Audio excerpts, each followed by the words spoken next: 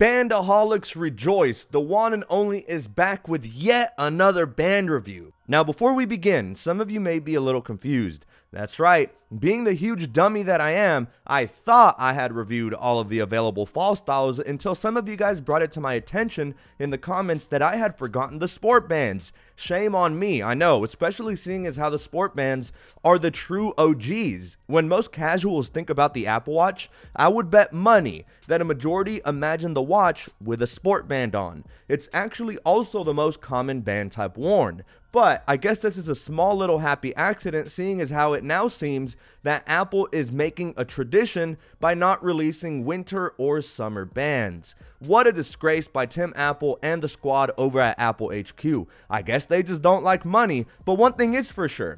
Bandaholics' bank accounts sure as hell are happy, including mine. So anyways guys, before we close out the year, I wanted to showcase the recently released Fall 2022 sport bands that should serve as a guide for anyone looking to pick some of these up in 2023.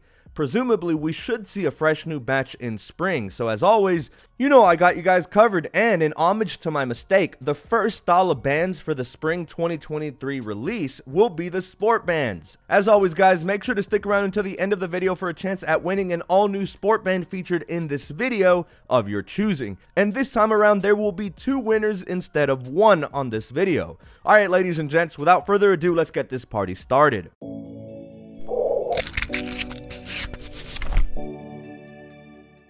Alright, boys and girls, I actually am very happy to review these sport bands I missed, as I'm itching for all new bands, especially some new ultra bands.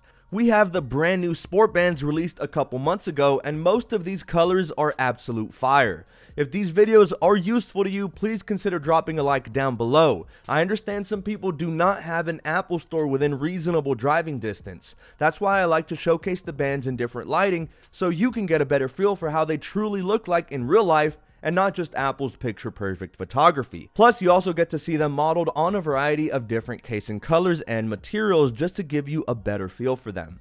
Okay, so we now have 4 brand new colors this time around.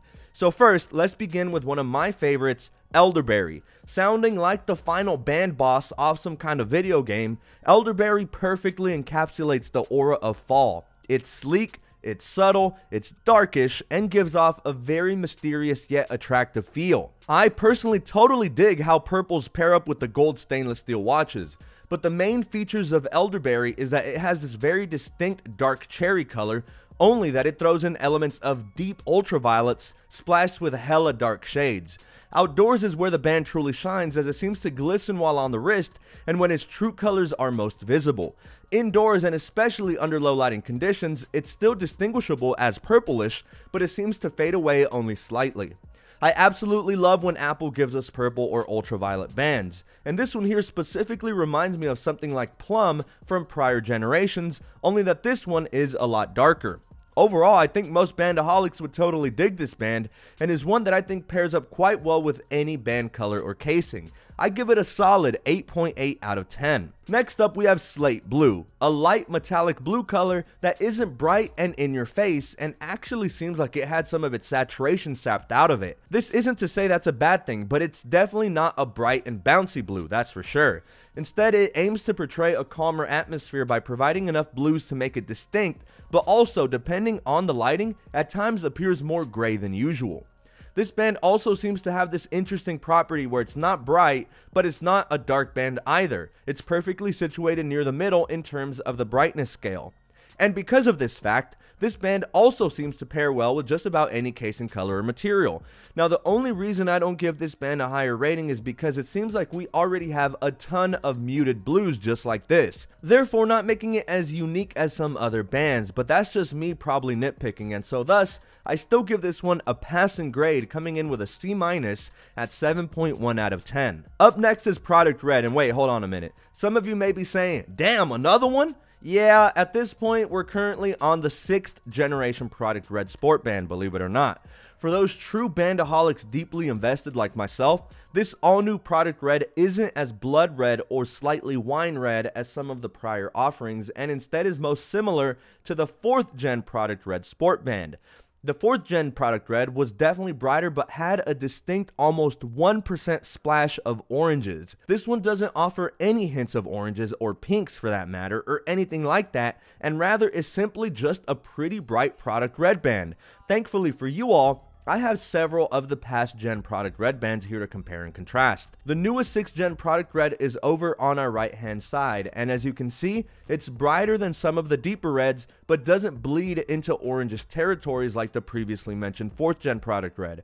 It's your typical red band with the exposure turned up just slightly and the brightness turned up about another half notch. Obviously, this band will pair best with any of the aluminum red Apple Watches, but honestly, I kind of dig how this looks like on Starlight. Something about the combination just seems to be right. The band is decent, and for lovers of fierce and frenetic bands, this one will do you just fine. I give it a solid 7.6 out of 10. And finally, our last new color, Succulent, consisting of a very light green color that combines a minty green kind of color, only heavily dialing back the saturation and throwing in some very subtle light blues. It's kind of like taking some hints from lighter cactus colors, you know, ones that seem to feature a slight amount of blues in there, but not entirely all the way there. This one certainly is an interesting band for the sheer fact that it's one of those rarities where it's clearly trying to be a bright band, but it's not going to blind people at the same time either. No one would ever say this is a dark band, because it's not, but it's also not a vibrant one. I think you guys get the theme here. I quite like this one, and I tend to think it pairs best with the lighter casing colors. However, for a deep contrast, this paired up with Midnight isn't a bad pairing either. I give it a stellar 8.2 out of 10. And before we end, a few honorable mentions for the 3 other bands on Apple's website that for some strange reason have that new tag above them, even though they're not new. I ordered them anyway just to check, but sure enough, they are identical to prior releases. I'm talking about Midnight, Starlight, and White, which I think this was done for the Apple Watch SE 2nd gen, because think about it. The 2nd gen SE comes in 3 colors only: Midnight, Starlight, and Silver. So, I mean, I guess it kind of makes some sense. Not only that, even Bandbright, this super awesome app designed just for band lovers, also does not label these as new bands. But hey, here they are, Starlight being this light cream colored band with just a dash of brown that clearly pairs best with the aluminum SE or Series 8 of the same name. It's a light band that pairs best with light encasing colors. Then there's Midnight, which is this ultra deep navy, almost black looking band that sets itself apart from the standard black by having a bigger character of its own. The deep navies here really make a difference, and especially while outdoors where the blues are more pronounced. And then there's the standard white band, which is exactly what you'd expect. A white band, the same color as your typical printing paper, white. But just like black, it's really versatile, and you really cannot fudge this up with any pairing. It's just like with clothing. White and black clothes just seem to pair well with just about everything.